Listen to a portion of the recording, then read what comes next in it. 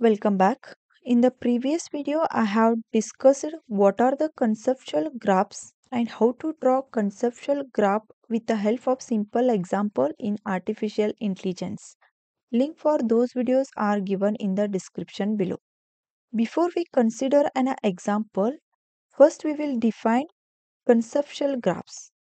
Conceptual graphs are graphical representation of a complex systems of logic.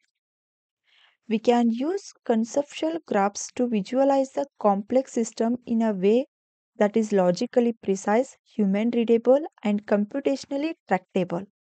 In this case, we have been given the following knowledge base, that is, King Rama marries Sita, the daughter of King Janaka.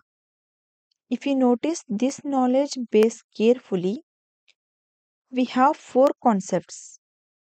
The first concept is marry, second concept is King Rama, third concept is King Janaka, and fourth concept is person Sita.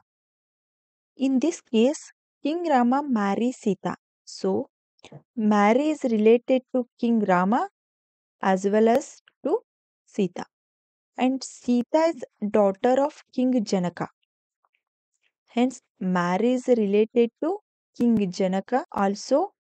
Hence, we need to find the conceptual relations between these concepts. There are mainly three conceptual relations exists. The first conceptual relation is agent. The conceptual relation agent the relates marry to the King Rama. The second conceptual relation is object, which relates marry to the person Sita. And the third conceptual relation is daughter, which relates marry to the King Janaka. So once you identify the concepts and the conceptual relations, we need to draw the conceptual graph.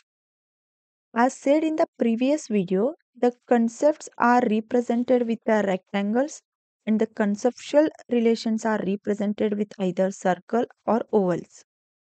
In this case, we have four concepts: marry, King Rama, person Sita, King Janaka. They were represented with rectangles. Three conceptual relations: agent, object, daughter. They are represented with ovals or circles. Agent relates married to the King Rama. Object relates married to person Sita. Daughter relates married to King Janaka. Hence the arrow is towards Janaka. This is how we can convert the given knowledge base into conceptual graph. I hope the concept of conceptual graph is clear. If you like the video, do like and share with your friends. Press the subscribe button for more videos. Press the bell icon for regular updates. Thank you for watching.